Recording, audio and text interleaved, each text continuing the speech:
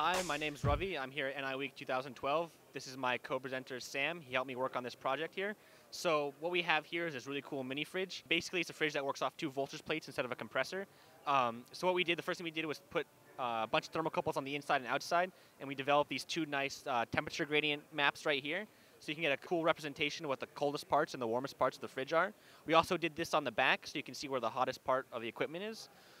So on the back here, we have one power supply providing power to the fridge. We have a bunch of current and voltage sensors to monitor the power supply. We have a relay block to turn off, to on off the cool blue LEDs. And we have an accelerometer that'll do some FFT stuff for us. So on this swell little interface here, the first thing we have besides the 2 temperature graphs is our FFT. Basically, we have the unbalanced fan has an accelerometer on it. We do an FFT of the data, and we can find the fan speed from it. The 2 current and voltage sensors are also displayed here, and we can get the average power from that. When we turn on and off the LEDs, you can see the power drop by about 7 or 8 watts, so it's pretty cool to see how much power is being used by the fridge.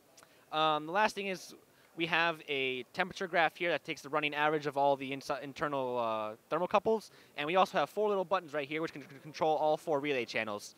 So this utilizes the really cool Ethernet 4-slot chassis that we just released at NI Week, and it really shows off how we can do some data acquisition and manipulation with the CDAC platform.